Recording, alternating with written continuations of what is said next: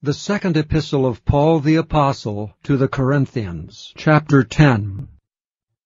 Now I, Paul, myself beseech you, by the meekness and gentleness of Christ, who in presence am base among you, but being absent am bold toward you, but I beseech you that I may not be bold when I am present with that confidence wherewith I think to be bold against some, which think of us as if we walked according to the flesh.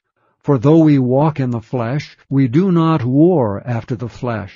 For the weapons of our warfare are not carnal, but mighty through God to the pulling down of strongholds, casting down imaginations and every high thing that exalteth itself against the knowledge of God, and bringing into captivity every thought to the obedience of Christ, and having in a readiness to revenge all disobedience when your obedience is fulfilled.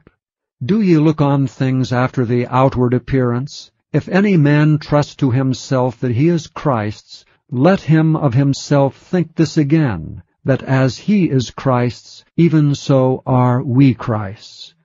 For though I should boast somewhat more of our authority, which the Lord hath given us for edification, and not for your destruction, I should not be ashamed, that I may not seem as if I would terrify you by letters. For his letters, say they, are weighty and powerful, but his bodily presence is weak, and his speech contemptible.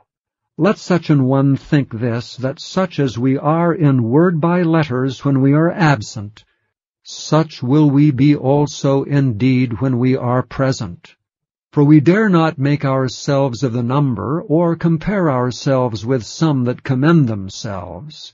But they, measuring themselves by themselves, and comparing themselves among themselves, are not wise.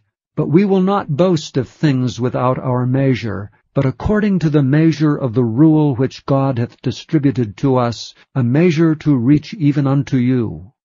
For we stretch not ourselves beyond our measure, as though we reached not unto you. For we are come as far as to you also in preaching the gospel of Christ, not boasting of things without our measure, that is, of other men's labors, but having hope, when your faith is increased, that we shall be enlarged by you according to our rule abundantly, to preach the gospel in the regions beyond you, and not to boast in another man's line of things made ready to our hand.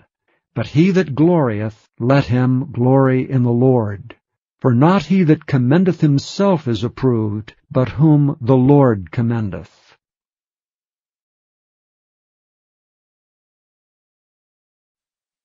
Thank you for listening to this recording of the King James Bible produced by Audio Scriptures International. Audio Scriptures International believes it is more important to spread the Word of God than to make a large profit. Please feel free to make copies of these recordings and distribute them freely so long as you adhere to the following guidelines. First, you may not charge any more than the cost to duplicate and send them. Secondly, you must make a complete copy of the recording, including this message. For commercial and fundraising distribution, please contact Audio Scriptures International for additional information.